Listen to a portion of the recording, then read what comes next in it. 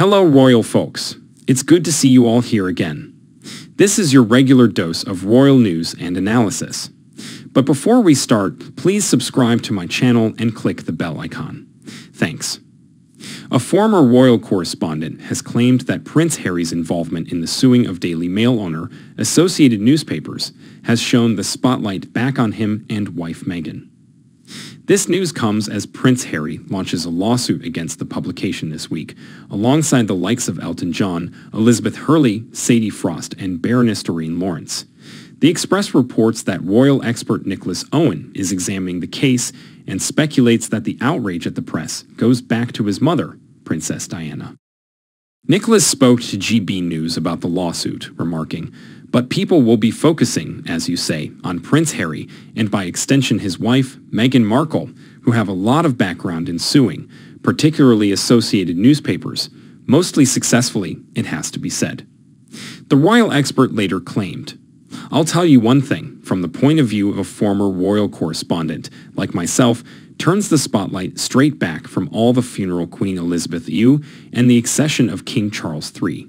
Here we are back to Prince Harry and, inevitably, Meghan."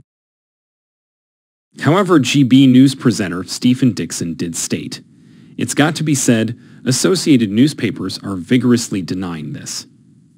Nicholas replied, They call it preposterous. I mean, there's a whole long list of allegations being made here. They range from things that you might expect to things that you don't expect." When discussing the allegations in the lawsuit, the expert continued, "If there's any grounds at all in them, this is going to open up the most enormous row."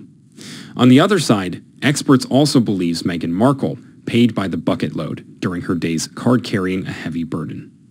This revelation has been made by royal commentator and author Danielle Elser in her piece for news.com.al. She began by writing, "It is beyond doubt that Meghan suffered and paid a steep personal cost for her time as a card-carrying HRH. How could anyone not be deeply affected when she told Oprah of one night the Sussexes attended an engagement at the Royal Albert Hall and that every time that those lights went down in that royal box, I was just weeping and he was gripping my hand." She also added, to co-opt the #MeToo motto, "Believe all women," or in this case, believe all people who say they suffered suicidal thoughts. Thinking about Meghan's experience, it must have been an incredibly dark and scary place for the mother to be to find herself thousands of kilometers away from her mother and her friends. So what do you think, guys? Please share your thoughts in the comments.